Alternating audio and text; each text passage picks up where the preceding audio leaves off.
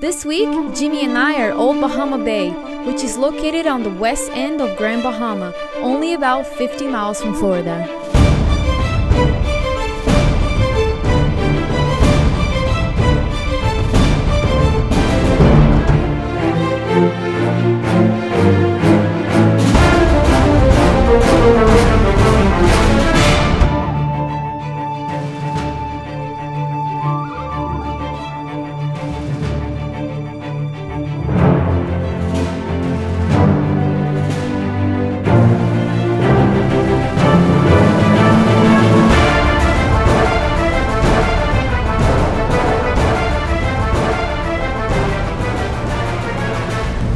So our goal for today was get a bunch of lobsters and conchs so Kenny could cook them for us at Sandy Key. We pulled up to the first spot and Kenny said jump in the water and check it out and see if there's any conch there. So I jumped in and right away I saw conch all over the place. I was bringing them up 2 and 3 at a time and handing them to Kenny in the boat. I was literally done catching our conch for lunch in about 3 minutes. We had more than we needed. We just took what we needed, left the rest there, and moved on to catch some lobster.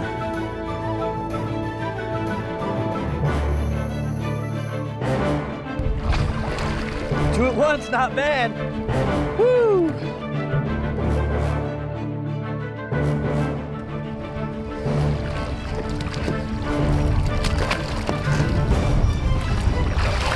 The current's really moving real strong right now.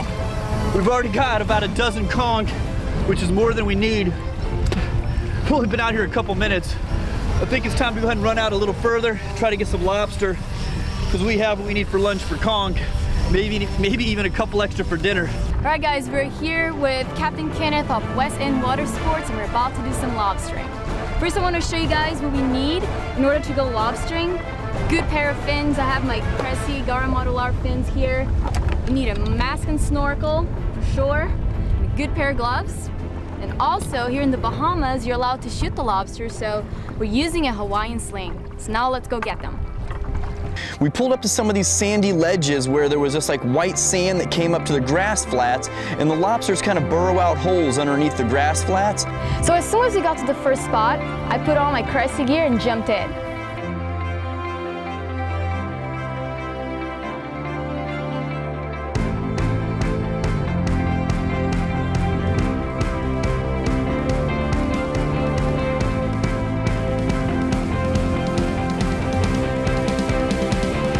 So I swam down to look underneath the ledge to see if there was a lobster there, and I spotted like these little antennas, and there was a really nice lobster underneath the ledge.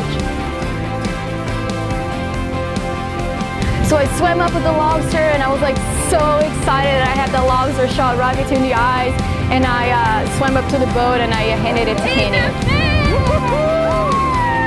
Good job! Right in between the eyes. Nice one. All the spots that we went to, we not only saw the lobsters, but we also saw barracudas, triggerfish, all kinds of fish around us. And then we saw some triggerfish as well, and I kind of had in the back of my mind, man, I bet those would be good for lunch, but I really didn't think that I'd be able to shoot and kill one of them with the Hawaiian sling, because I really didn't think it had enough power unless I got right on the triggerfish. I actually was able to get pretty close to one of those triggerfish, and I pulled back and shot, and I actually hit it and stoned it, so it kind of worked out good. So now we had lobster, conch, and triggerfish for lunch.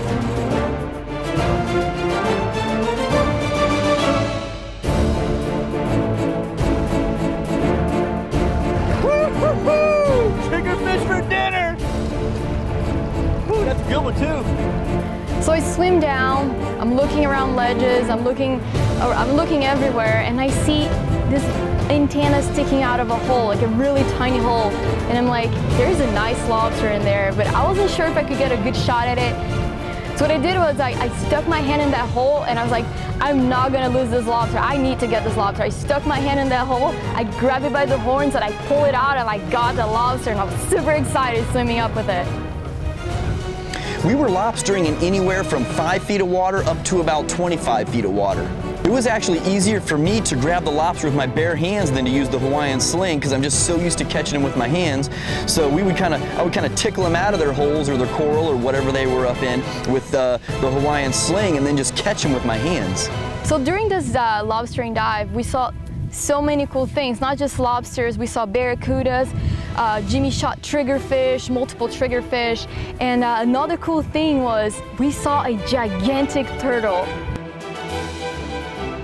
So we saw this gigantic turtle, and the turtle was like almost as big as me. Actually, it was probably as big as me. The turtle wouldn't leave the area, so I decided to just swim down and swim with it.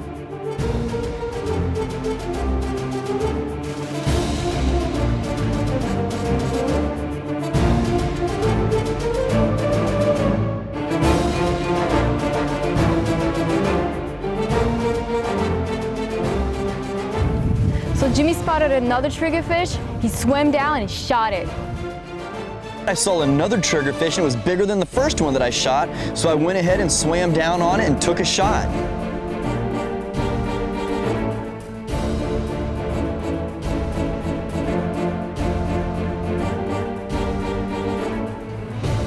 I hit that triggerfish and it just took off with the shaft in him, and I had to chase him down a little bit, but eventually he fell and I went ahead and grabbed him and brought him up to the boat.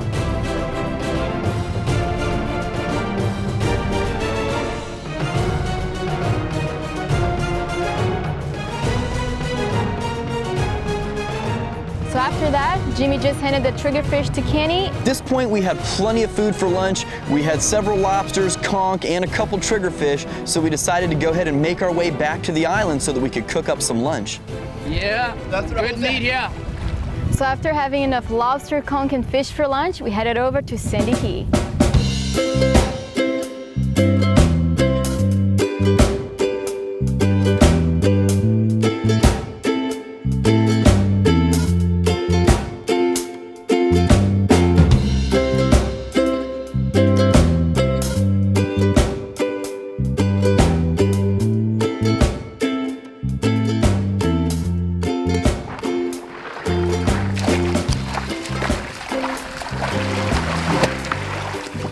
All right, well, as you can see, we had a pretty good day out there.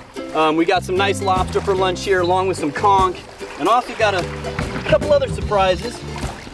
Weren't really after these guys, but I saw them swimming around out there, so we did pop them. We'll fillet these up in a little bit. Here's a big one here. So we're gonna try to fillet these fish up real quick and get the fire going and clean them and have a good lunch out here on Sandy Key before this rain comes, because we do have a storm coming. And it was pretty fun out there, huh, Luiza? Oh my gosh, it was a blast today. Yeah. It was great, and if you want to do this, if you're here at Old Bahama Bay, if you want to do this, Captain Kenneth will take you offshore, inshore, we'll take you lobstering, and you can just bring your catch right here at Sandy Key and he'll prepare it for you. All right, there's a couple different ways that you can clean lobster here. I just take my Cressy knife and just cut around the shell there, the top of the shell, the head. You see how easy that flips off? And then you have your tail. I'm gonna show you something else. We're gonna have to do that tail in a minute. We're gonna have to take that little poop vein out, and I'm gonna show you how to do that. Just gonna show you on a couple here. Again, we're just cutting around there. Once you have it cut, it flips right off. Really, really easy. And then the most common way that people clean the lobster is what Luiza's about to show you right now, by twisting them. Yeah, all you have to do is just grab it like this. Make sure you wear your gloves because they're spiny. And just twist it. Pull it, okay? This part you don't need. Well, she's getting that next lobster. I'll show you what I'm gonna do here about getting this vein out, because you really don't want to eat that. All that is just poop and stuff you don't want. See, there's a little hole right here. Just go in, and you can twist. You can pull it out, or if it pushes out, you could actually just pull it out from the top, just like that. It's an easy way to do it, and if there's anything left in there, it will come out on here. But a lot of times it pushes right out of the top, so that's a clean tail now. So after cleaning those lobsters, we went ahead and got ready to start cleaning some of the conch. If you don't have a knife or a hammer or something to get in there, you're still gonna come down the same place. Just use another conch shell. Crack right in here. It's a little bit messy, but that's what it takes. You want that shell broken. So if you're on an island without anything, it's one way to get in there. Rinse it off. You can see right in here, you're loosening that piece of meat. So you have to get that cut open. You can see these guys are still alive, so he's hiding way up in there.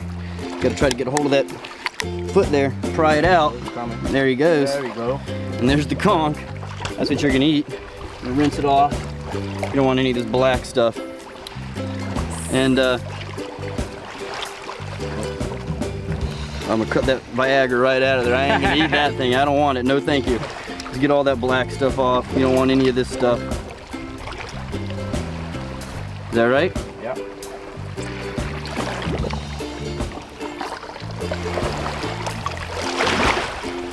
That's the guts. The stuff you don't want to eat. And again, the pistol. I've eaten too many of those in my life to eat another one. I don't really want it. All right, the guy behind the camera saying, eat it, eat it. I really don't like these things. There's not much flavor to them. Look at it wiggling, it's still alive. I mean, this is a conch wiener wiggling in my hand right now. I'm gonna rinse that off a little bit. I didn't want to eat this, I really didn't. It's really disgusting. It tastes kind of like salt water. And then you cut this off right here. They use that to crawl around on the ground.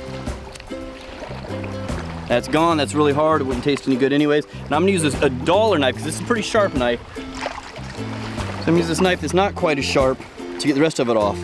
If they're alive, just kind of hit them a little bit, loosen them up. So I'm cutting towards my hand, I want a little bit dollar knife. Just want to be able to get this thing loosened up so I get my fingers underneath it. It's kind of like a grouper cheek. If you ever pulled grouper cheek out, kind of slide out. You just gotta get this part done right. And around here.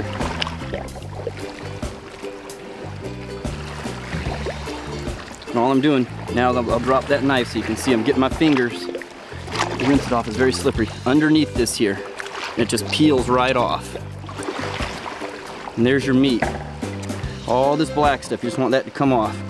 I'm just trying to get it all in one shot, but there's that. That's also stingray food. As you can see, we got a buddy right here in the water. He's hanging out because he's getting a free meal. So I got ready to clean those triggerfish and realized that the only knife that Kenny had on board was a very dull knife. That's some thick stuff, and this knife just is not sharp at all. But you'll fillet it just like you will any other fish. You gotta kind of get in that skin and work your way down it to be able to fillet these fish. Keep them on the cooler there. It's not the easiest fish to clean by any means. And triggerfish have extremely tough skin, and it was a bear trying to get through the skin of those triggerfish with his knife, and luckily I had my dive knife with me in my Cressy dive bag. The other knife I was using, the fillet knife, was actually completely dull, so I'm having to actually use my Cressy dive knife. It's not going to get the meat off the skin, but at least I can loosen it from the fish here. This knife is it's razor sharp, which is what I need for a fish like this. I got through it pretty good on the other one, but just it was tough using that other knife. And I'm just going over the bone here so I don't dull this knife too much. You know what, I usually leave the skin connected to help pull it off, but because I don't have a big workspace, I'm gonna go ahead and get rid of that there. I'm gonna come back to this guy in a minute. So I grabbed my Cressy dive knife and started working my way through that triggerfish and started cleaning it with the short straight edge blade that I had on that knife. I'm gonna start with the straight edge part here, if you can see that. And I'm just gonna get it loosened from the skin to make it easy on me when I actually go back with that fillet knife that's not very sharp. Again, it's not the way I would normally fillet them, but I'm working with what I have right now, so it makes it a little easier for me. Now that I got it a little loosened, I can push my way through with this knife that's not very sharp.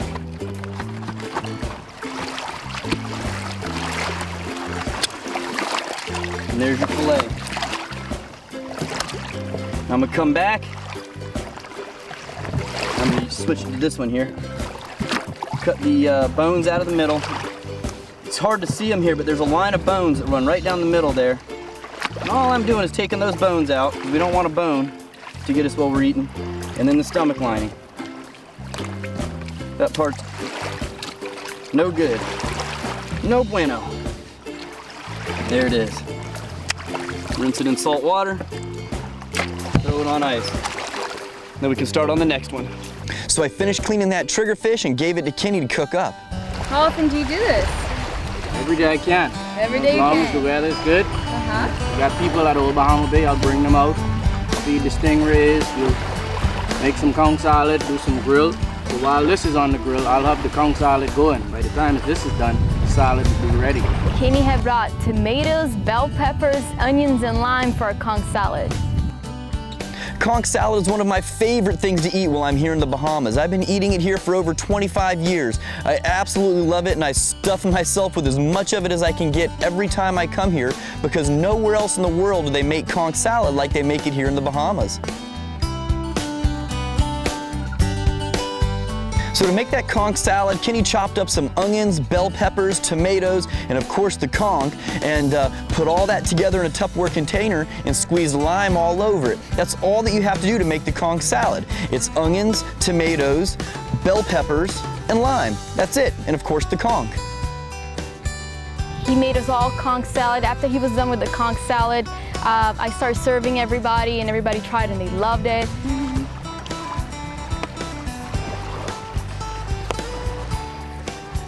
Doesn't get much better than that. Nope. This is super yummy. And that one. Perfect.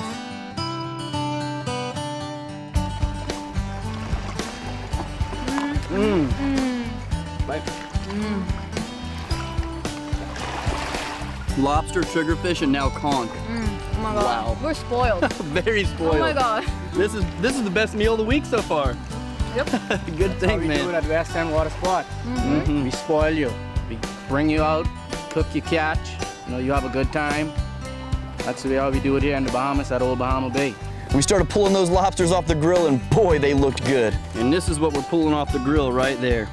Fresh lobster. It's as fresh as you're gonna get. Man, this is wonderful.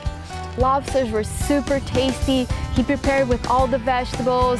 He added some bananas in it too, which added extra flavor to it. It was just so good. That's the best part right there. Oh man, look at that.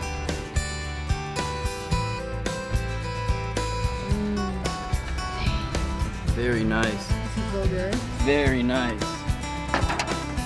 Oh my God, Kenneth, you're an amazing cook. I tried. So good.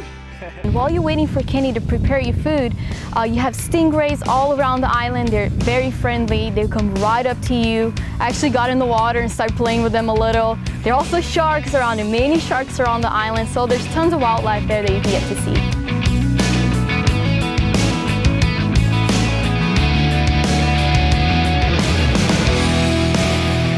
What's pretty cool here in Sandy Key is that after cooking the lobster and the conch, you can actually feed the rest of it to the stingrays. They're right here, they're super friendly, and they'll come right up to you.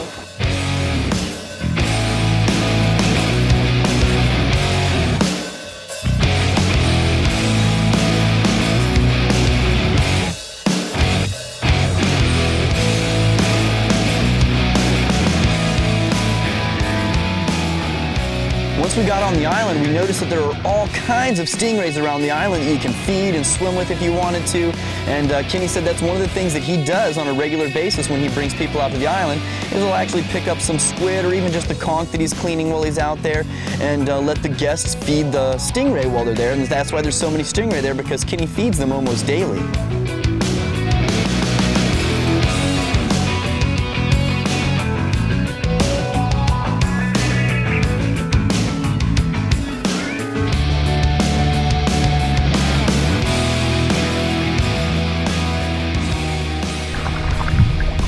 Shark.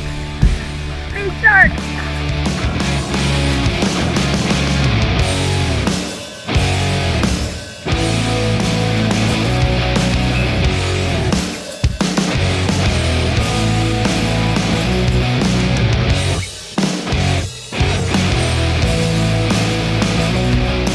So having a chance to go to Sandy Key is such a unique experience.